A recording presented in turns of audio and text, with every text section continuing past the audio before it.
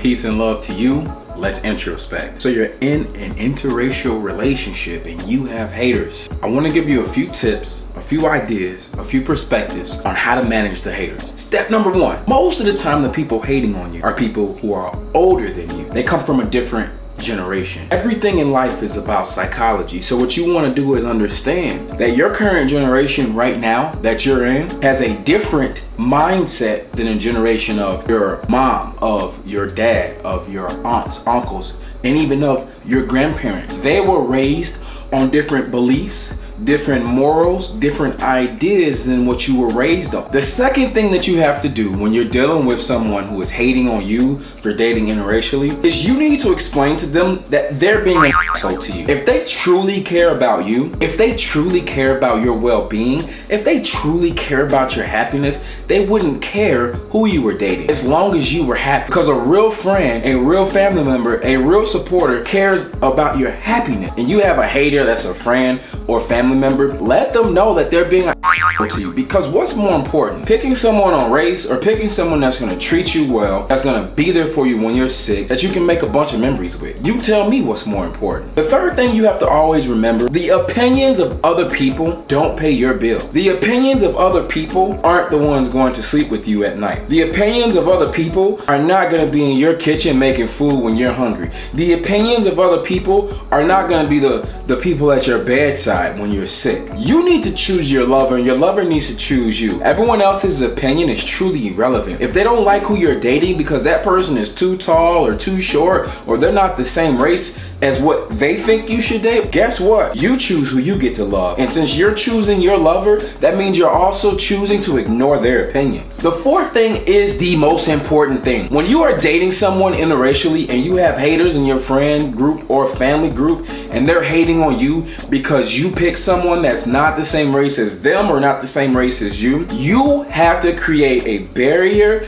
and boundaries around your relationship so these people don't bring negativity into it. Now that might not be easy, but it is something that is mandatory. It's a very uncomfortable situation to be in when you're dating someone and the other family members don't support the relationship simply because of your race. Even though you may be a great person and you're there for this person, you're supportive emotionally, and that person's having a great time with you, just because they don't support you because of your race, that's nonsense. And so what you need to do as the people in the relationship is you gotta always protect the relationship. So when people have those negative opinions and they keep bringing them to you, block them out. Even if it's a friend and family member that you have to block on social media, block them, because you don't need any negativity in your relationship. Every relationship is gonna have inner struggles and inner conflicts. You wanna manage those conflicts. You don't wanna manage outside conflicts. When people are bringing that negativity to you, pow, cut it off.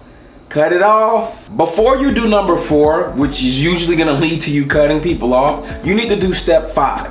Step 5 is being open to their ideas and their thoughts. Be inviting to the things that they suggest. And when I say they, I'm talking about the people who oppose the idea of you being in an interracial relationship, whether it's a friend or family member. You're probably a very strong-willed and strong-minded person. So at the beginning of the hate, be open to it. Be open to it so you can hear their perspective. One of the worst things you can do in life is just be closed-minded towards anything. And remember, the people who are hating on your relationship because you're in an interracial relationship are being closed-minded. So don't meet closed-mindedness with closed-mindedness. Meet closed-mindedness with open-mindedness. It might help them get over the hump because it might just be something they're not used to or something they weren't ready for. And obviously we're talking about friends and family members, people you might actually care about. So when it first happens, be open to it. Be open to having that conversation about it. Some families grow up and they want all Mexicans marrying Mexicans. They want all Asians and all Asians and all blacks and all blacks and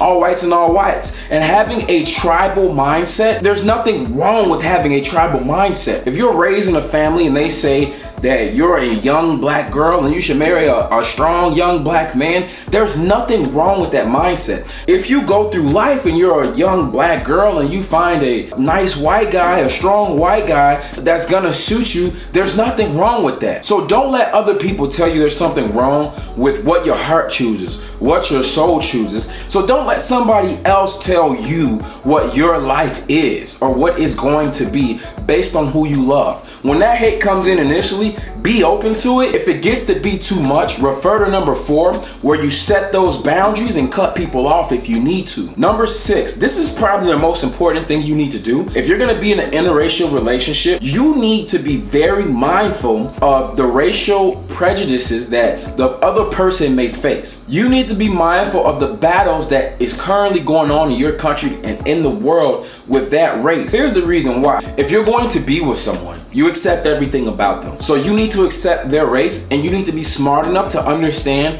how the society that you live in looks at their race. When you're in a situation, you know how people may maneuver, and you also have a way out. You know how to maneuver your way out of maybe a tough conversation or a compromising situation. Because you already are aware of the racial prejudices, this is gonna do 2 things for you. The first thing it's gonna do is it's gonna make your bond with your partner tougher and stronger. If you're supporting their struggles just based on their race, they're gonna love you so much more because it's something they've probably dealt with their entire life. Secondly, it's gonna help you guys reduce potential conflictive situations in the future. Having awareness is the most important thing in the world. Make sure you know what obstacles their race faces, so when things happen, you can get out of the situation quickly. Step number 7 is for all you petty people out there. If you are in an interracial relationship and you have haters, maybe it's your mom, your dad, friends at school, your teammates, other family members that only talk to you on Thanksgiving and Christmas, here's what you do for them. You make them feel stupid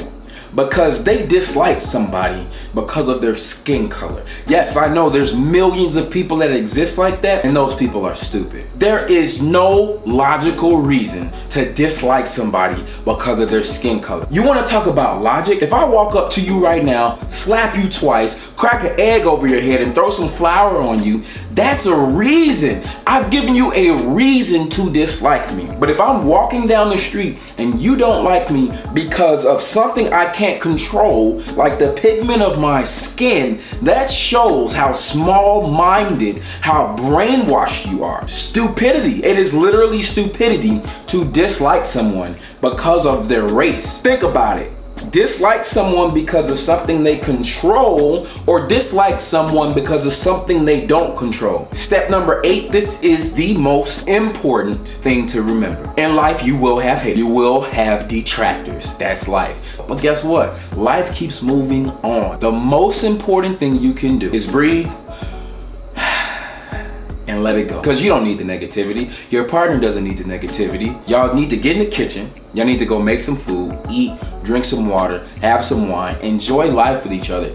Get back to living your life with your partner. Spend as little time as possible dealing with haters, especially if these people call themselves your friends and your family. If you're supposed to be somebody's friend or family, then that means you want what's best for them. And hating on a person because of their race is not wanting what's best for them. Be supportive of each other. And if they can't support you and the relationship that you're creating and the family that you're trying to create with the love of your life, then that lets you know that they're not really family and they're not really friends. They're really just someone who wants to stand in the way of your success, of your love life, of everything that you deserve. You deserve to create memories with somebody magical. You deserve to share this life with someone. And the race is the least important thing. Peace and love to you. Thanks for introspecting with me. If you like any of the perspectives, ideas, thoughts, maybe you have a comment, drop your comment below. Make sure you hit the like and subscribe button. I'll be back in a couple of days.